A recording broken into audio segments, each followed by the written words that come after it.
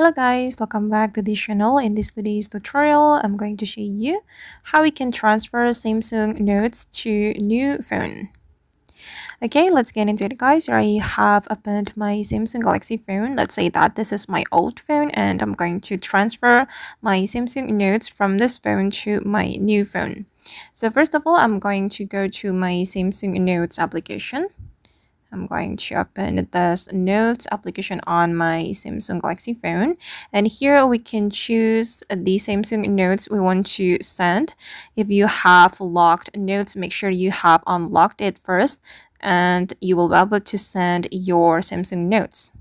Okay, as you can see guys, that here I have a lot of notes and I'm just going to select some of them.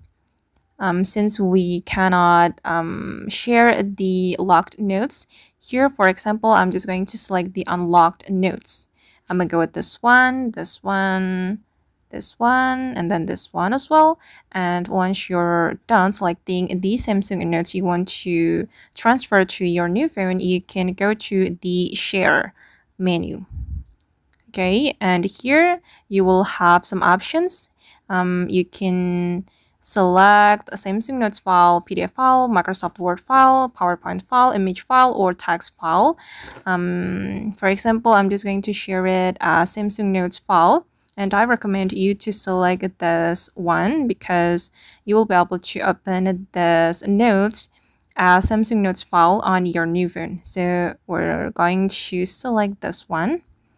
And here are some methods you can use to transfer your Samsung Notes.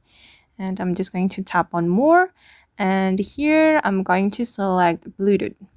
I'm going to transfer my Samsung Notes to my new phone with Bluetooth.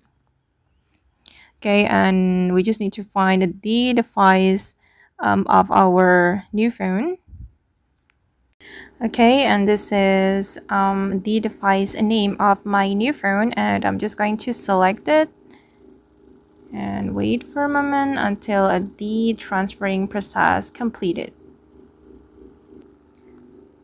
Okay, and now the file is being transferred and you just need to receive it on your new phone.